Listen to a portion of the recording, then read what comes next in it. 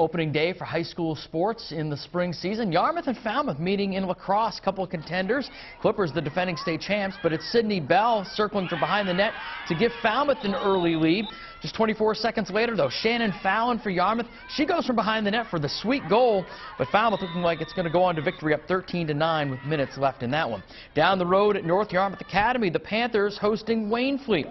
It was all Flyers early on. Isabel Canning opens the scoring, minute into the game, buries it. A few minutes later, her teammate Lydia Jaguar off the restart, and Waynflete rolls 13-4 in its opener. Class B softball contenders, Cape and Yarmouth. That's Clipper coach Amy McMullen giving the signs, maybe for bunt, maybe for it's too windy, they need to build a dome in Cape Elizabeth. I would agree. In a windy game, it was a 4-4 game into the last inning when the Clipper bats erupt. Eleanor O'Gorman, the RBI single, makes it 6-4. Then Kate Ralph, a 2-run single. Yarmouth gets 7 in their final at bat, and they beat Cape 11-4. Yarmouth baseball hosting Poland.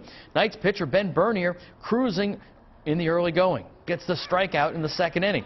Poland puts a runner on in the third, but Clipper catcher Jack Snyder coming up big. He guns him down, trying to take second. Clippers get the opening win 3-2.